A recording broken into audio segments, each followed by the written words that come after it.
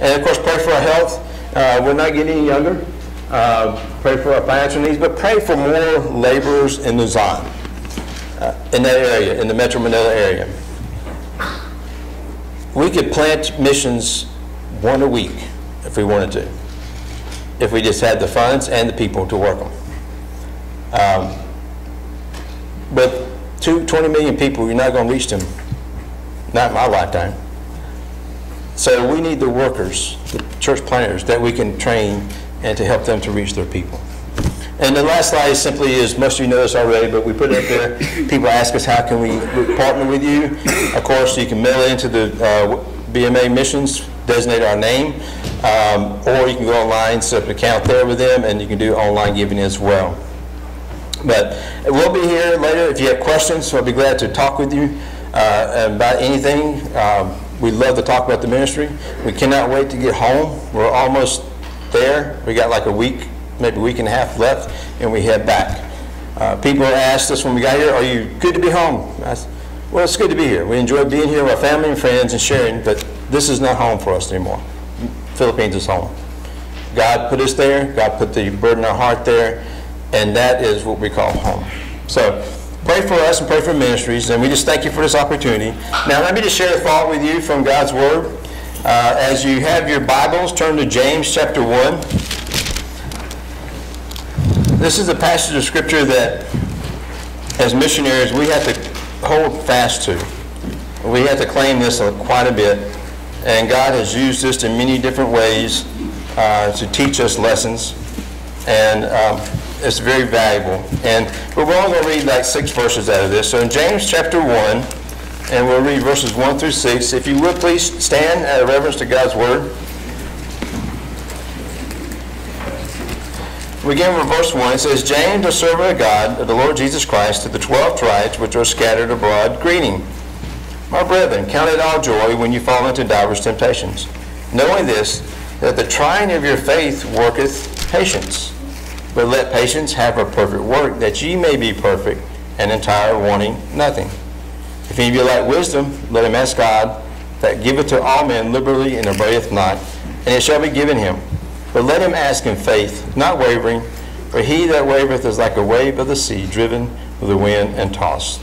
Father, we just ask your blessings upon your word, blessed on these words that we speak, and Lord, let your will be done. In Christ's name I pray. Amen. Thank you. You may be seated.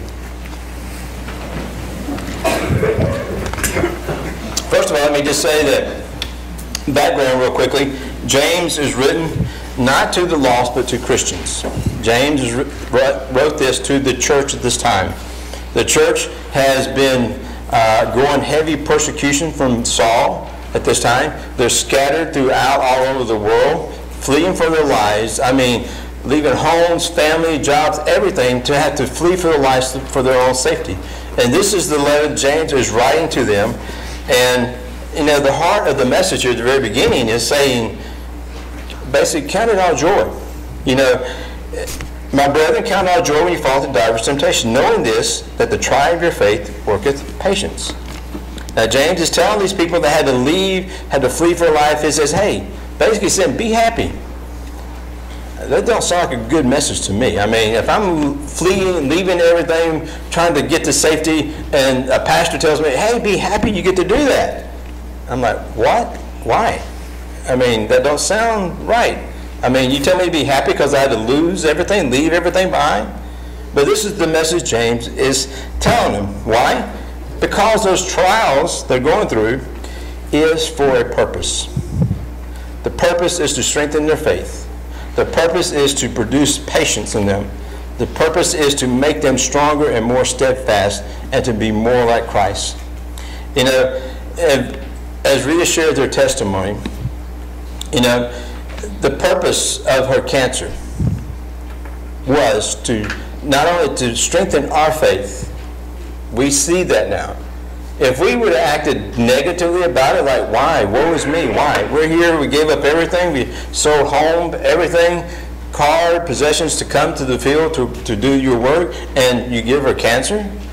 If we'd had that attitude, we would have been home 6 years ago. But the fact that the Lord allowed us to see and trust that he had a purpose for what the cancer was, our faith began to grow even more. The assurance of the fact that we're doing what he called us to do grew even more. It's like the old shot in the arm, so to speak. You know, faith is like a muscle.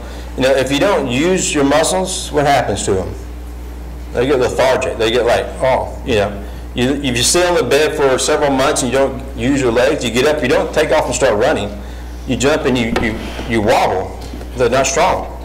So as you build your muscles through working, by stress, by tearing them down, building them back up, the same way God works that way through the faith is that it comes through the trials that he allows or he causes in our life.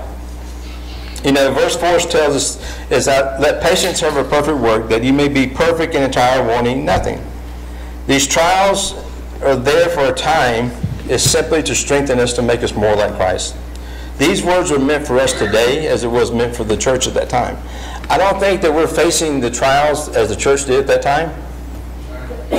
I mean, is anybody here in the church in this area in the States, other than the crazy people come in the church and try to shoot people? Are you afraid that you're going to lose your life because you're a Christian? Normally not. But these people were running for their lives because Saul was wreaking terror on everybody. He was like causing so much terror. Now, as you go through life, as you have these things happen, we have the choice to make. We can think of the fact as, Lord, what are you trying to accomplish? What do you want to do? You know, there's an illustration I use all the time with this passage, and it really fits perfect. You ever heard the illustration about the silversmith? I'm sure you have. It's very popular.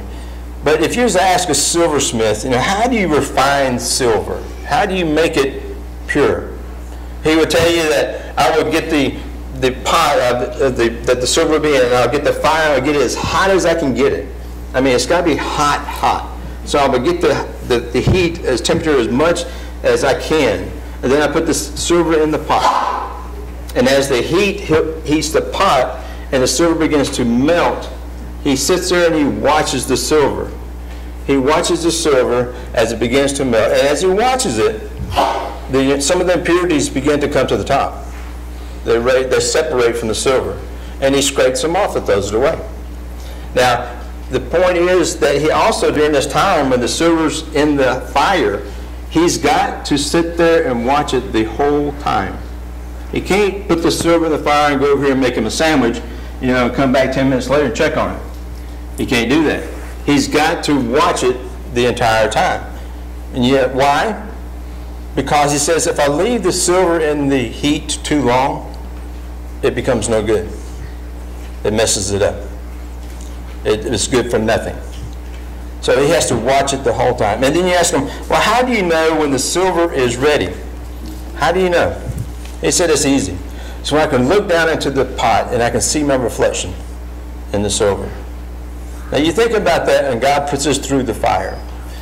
When he puts us through the trials, he may put us in some very hot trials. I mean, to the heat is like unbearable. We think we just can't take it no more. But he's doing that for a purpose. It may be to remove impurities from our life, some sin that we need to get rid of, or maybe something he's trying to help us to grow towards, whatever it may be. But whatever it is, understand that as we're going through that trial, he does not leave you. He's there with you the whole time.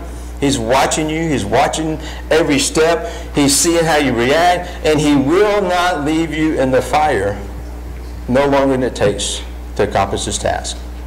And remember, how we know when the silver is ready?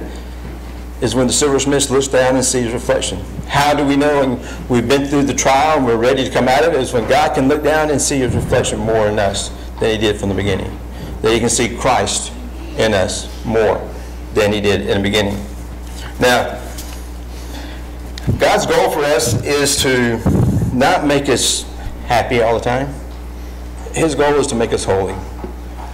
And as Christians, we need to have the same goal.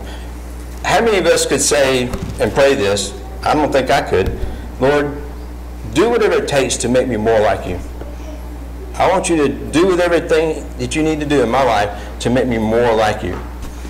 That would be a very tough prayer to pray.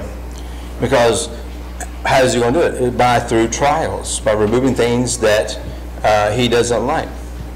And sometimes those trials can be very painful. You know, so that's what our prayer should be, but most of us cannot do that. I mean, think of Joseph. Think of Joseph. I mean, here's a man that, yes, he was a little spoiled, but he was sold into slavery, thrown into jail for a crime he didn't commit, and then stayed there longer than he was supposed to stay there. And the brothers, when they first saw him, it says, "Oh, I'm so sorry, I'm so sorry." He says, no. What you meant for evil, God meant for good.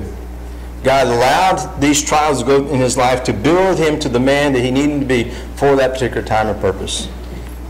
If he didn't have the trials, he didn't have the troubles, then he wouldn't have been the man he was at that time. You know, also Romans 8:28 tells us, "And we know that all things work together for good that love God, and to them who are called according to his purpose." You know, we always quote most of the time the first part. All things work together for good who love him. And that's true, it is. But we often leave off the second part, and that's almost the most important part. For them who are called according to his purpose. We are all called for a purpose. Now, we're called as foreign missionaries, yes, but you're called as missionaries here as well. You're a missionary in the community, you're a missionary in your work, in your school, in your family, in your neighborhood, wherever it may be, you are a missionary as well. And God has a purpose for you. It's not to sit on the pew, as you mentioned this morning. It is to be out there, to be a witness to other people, to share his message, to share his love to others. Not just words, but deeds, actions. Let them see Christ in you before they hear Christ from you. It makes a big difference. So we're all called for this purpose. Now, you know, verse 5 says, "If you lack wisdom, let him ask God to give it to all men liberally, and prayeth not, and it shall be given to him." We also take that verse out of context a lot. We also claim that, oh, if you need wisdom, just ask God and he'll give it. And that's true, he will. But in context, see what James is saying to the church. If you don't understand why you're fleeing for your life, ask God and he will give you the reason why. He will tell you, he will reveal to you the reason why you're fleeing for your life. And I just spoil the reason why they were fleeing for their lives is because they were disobeying. If you remember when Christ ascended, he said for them to go ye therefore, go make disciples, go preach the word. What did the church do? They sat there in Jerusalem, they sat there, they was happy, they was comfortable, they were in a comfort zone.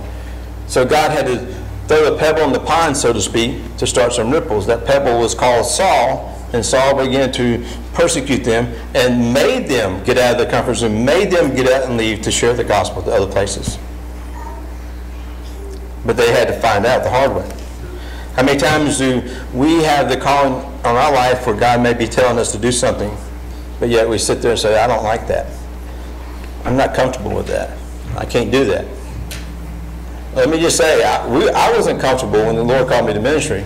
I have a fear of speaking in front of people. I'm scared to death now speaking to you. I still, even to this day. And when the Lord called me to ministry full time, I laughed. I just laughed. I mean, verbally laughed out loud. I said, there's no way I can do that.